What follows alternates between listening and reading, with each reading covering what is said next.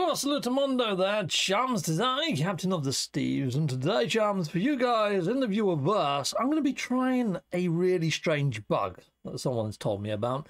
Yeah, so we're in No Man's Sky. This is No Man's Sky Echoes, and apparently you can destroy any freighter in the game now. So let's get inside of my shippity ship. You can tell that I'm all spruced up now. You know, I've got a nice new look to my character.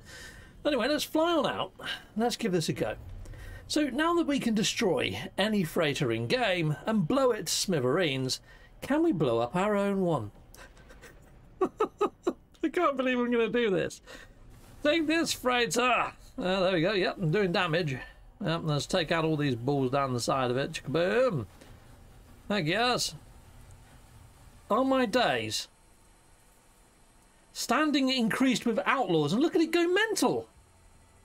Standing decreased with Gek, though. Look at that. Now, I have been told that it causes your game to crash.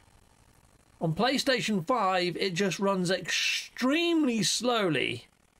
But you can see there, my standing has increased massively, massively with outlaws. But my Gek standing has pretty much disappeared into nothingness, people. Okay, well, let's call back in my freighter. And the game crashed. There you go, people. So there we are. That's the bug. You can destroy your own freighter. I'm going to send that over to Hello Games. There you go.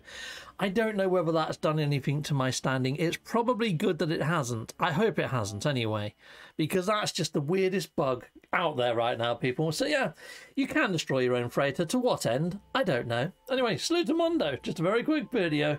Don't try it at home. Cheery bye.